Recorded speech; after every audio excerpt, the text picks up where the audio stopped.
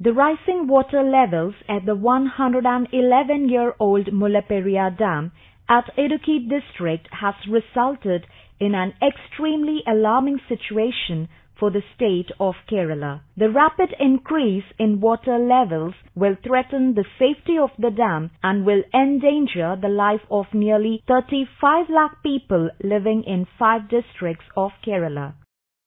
This probable disaster is not a mere speculation but can turn into a reality any time, considering the present condition of the dam. In recent times, Kerala has appealed to neighbouring Tamil Nadu to take into consideration its very grave concerns about the strength of the dam that has long outlived its normal period of life. For the state of Kerala, Mullaperiyar is not a dispute on sharing of waters between the two states. It's a major question on the lives of lakhs of people living downstream the dam. Tamil Nadu has been consistently demanding an increase in the water level to 142 feet. The present dam cannot withstand the water pressure if the reservoir level is raised.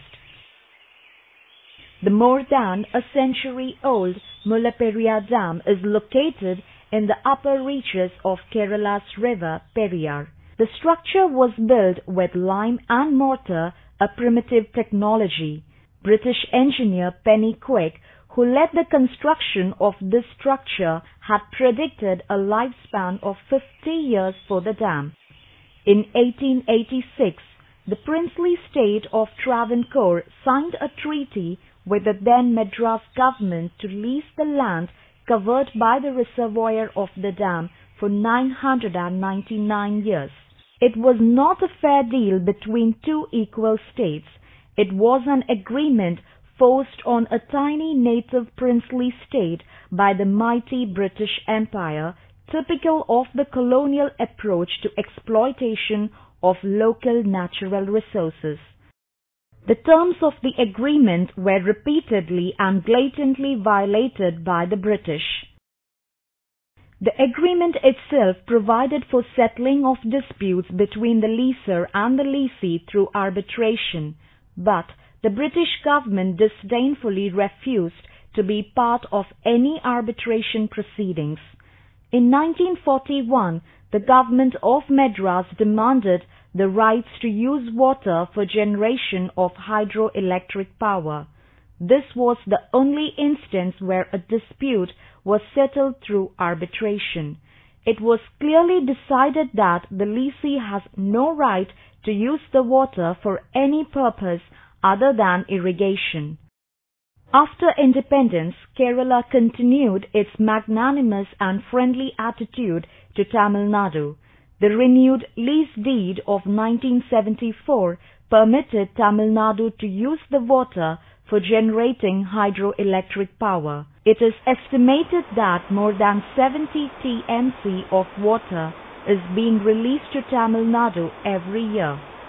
Tamil Nadu pays Andhra Pradesh rupees 3 crore for 1 TMC of water, whereas they pay a mere rupees 40,000 every year to Kerala for 70 TMC of water.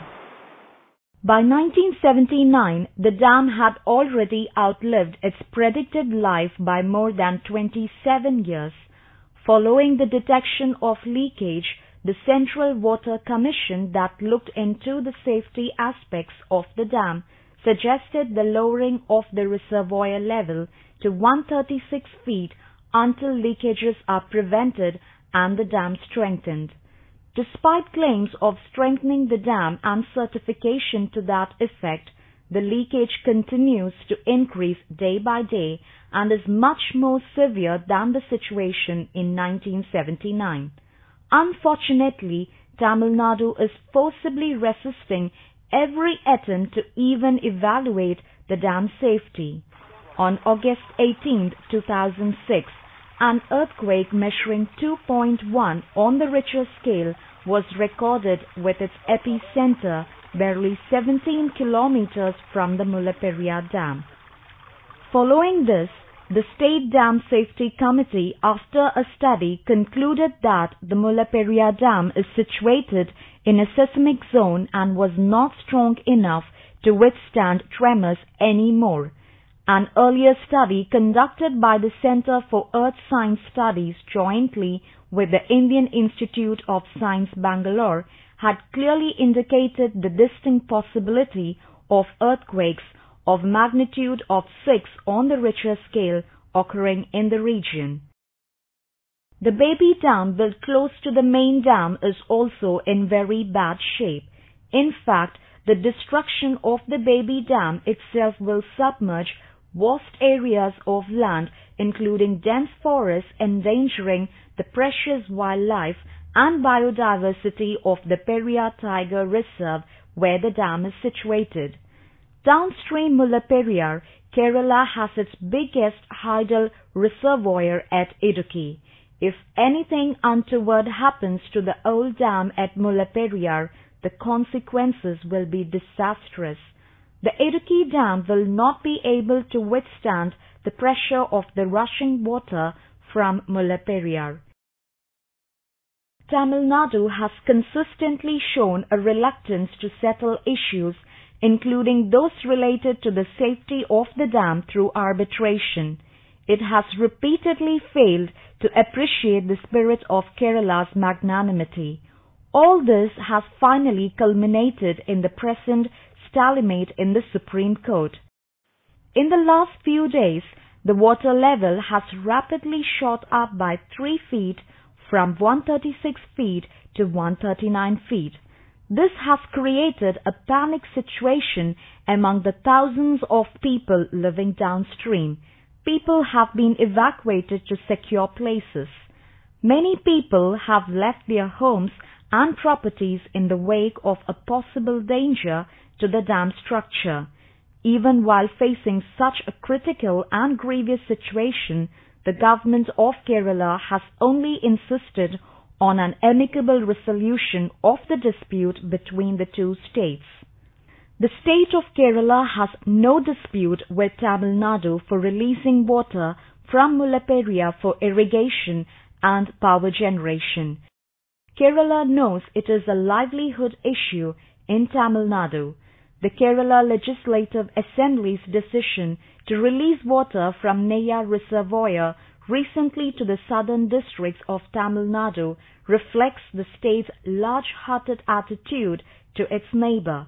However, Tamil Nadu responds to this generosity with continued provocations.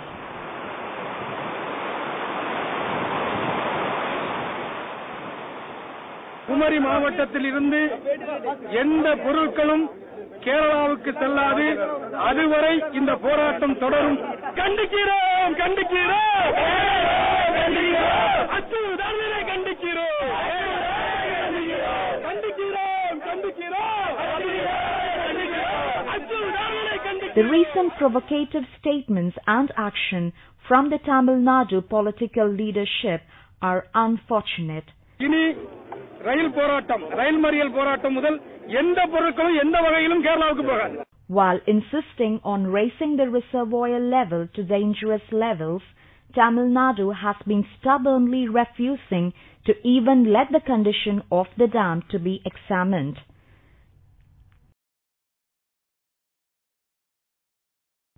It would be suicidal for Kerala to think of raising the level even an inch over 136 feet, which was suggested by the Central Water Commission in 1979, 30 years before the area was identified as earthquake-prone.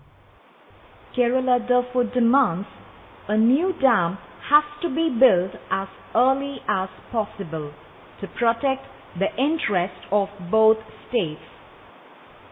Till then, necessary steps to be taken to reduce the reservoir level 136 feet, considering the severe deterioration in the condition of the dam and the fact that the entire area has now been identified as earthquake-prone.